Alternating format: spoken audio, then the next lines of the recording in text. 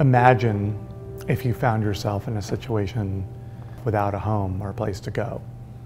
Imagine if you had no place to receive your mail or you didn't know where your next meal was coming. Imagine if you had run out of people you could call for help. What would you do?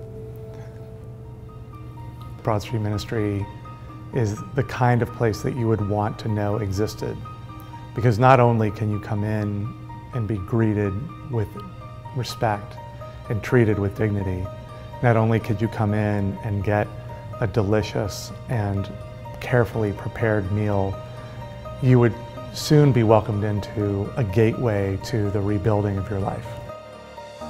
8 years ago, I was walking past Broad Street Ministry and a couple of guys outside were saying they're still feeding people in there, and I was homeless at the time and I was in need of a meal. And I came in and I felt a strong presence of God in the building. Like, struck me immediately that Broad Street Ministry was like something special. There was something special about this place. They don't treat you like you're just a homeless person walking through a chow line, you know, like a soup kitchen. They actually sit you down with dignity and respect and serve you a meal.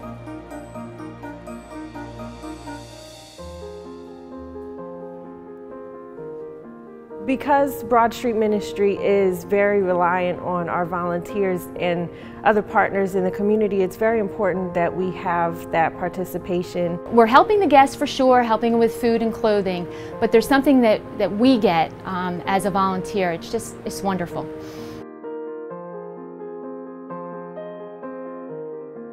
Guests that are experiencing whatever forms of trauma, mental illness, death in the family, being homeless, things like that, oftentimes feel a lot of isolation. Art therapy has been proven to be something that will help reduce some of the effects of trauma by giving someone a safe place to express whatever creative intentions they might have.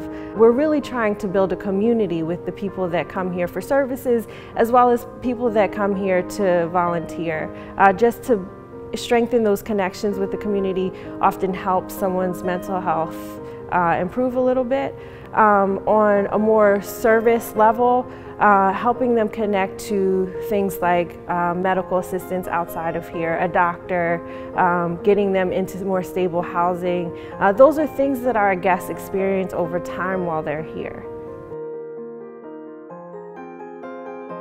So what oftentimes drives people to come here is to get a mailing address. That's very attractive to people that are homeless, because they want a place to be able to get mail from the benefits that they're applying to. And having that for government purposes, that's huge. At Broad Street Ministry, they bring us back to the world. You're still a person, you get mail, people worry about you. Okay, you just give them an address or something to call you, they will write you a letter. You can be back into society. We view our guests as individuals. They have a whole history, they're a whole person, and our job is not necessarily to help them and drag them out, but to give them the empowerment to be a little bit more stable and to reach the goals that they set forth. This is a different world, okay? And I like this place. I like Broad Street Ministries, you know, and it's helping me. Without the volunteers, none of this would be possible. The volunteers at Broad Street are amazing. I have a saying on my refrigerator that says, the best way to lose yourself is in the service of others. And that's what happens here. I see people come in here in a bad mood and they leave with a smile on their face. Of the top 10 largest cities in the United States, this city, the city of brotherly love and sisterly affection, has the highest incidence of deep poverty, which means our challenge with poverty is great. And so Broad Street, in order for us to make the difference we want to make, we need more friends.